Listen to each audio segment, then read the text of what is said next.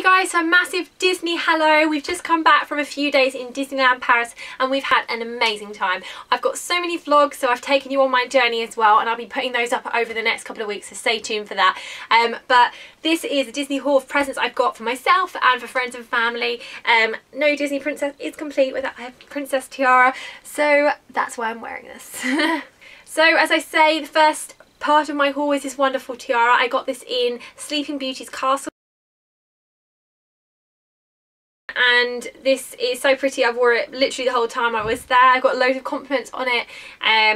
Everybody wears the Disneyland ears, but barely anyone wears tiaras. So if you want to be different when you go there, definitely pick one of these up. It's so cute. Look at it. It's so sparkly. And this was 15 euros, I think. So definitely got my use from that. It's super cute and I love it.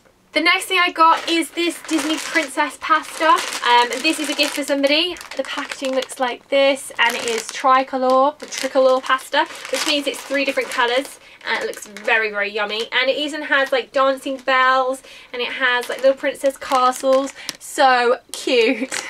So if you're a Frozen fan, not only does Disneyland have a Frozen show, yeah, but it also has Frozen goodies, and these are the Frozen Pezzies. So the first one is Queen Elsa herself. Look how cute she is, and it comes with 3 sets of Pez. Yum. And we've got the lovely Olaf here. He's looking super happy as ever. Then this is a little bit of a present for myself. I'm pleased to say this is an ice cube tray, and I love ice cubes. I've got some weird fascination with having fun and cute ice cubes. At the moment I've got a star one, and I always get comments when people come around and have drinks like, oh, look at this like nice star. So now they can have Mickey and Minnie faces. Yay! So I didn't necessarily buy these, but these came in some of the meals that we had. They poked these in the top of burgers to keep them together in sandwiches and things. I just thought they were really cute. The green ones are from the Ratatouille restaurant, and the yellow ones are from the Cinderella restaurant. Basically got a ton of cute pens as souvenirs. So we have a mini pen with her really cute bow there, and it's just a cat pen like that.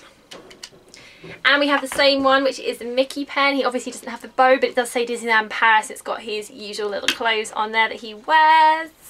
Then I have another Mickey pen, which has a little hat, magic hat pendant on it. So that looks like that.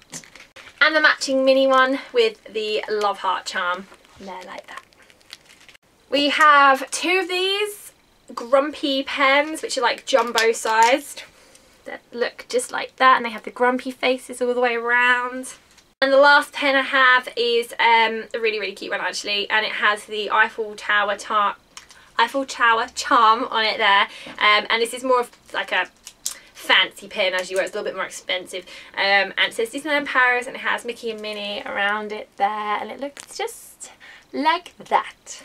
And the very last thing that I got as a souvenir is a photo frame. Of course, no holiday is a holiday without memories, and photos are memories. So if I can open this, I will show you what it looks like.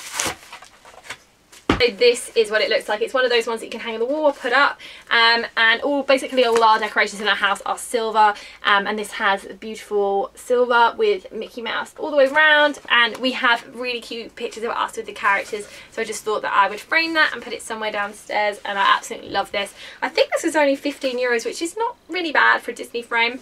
So I'm really glad I got that.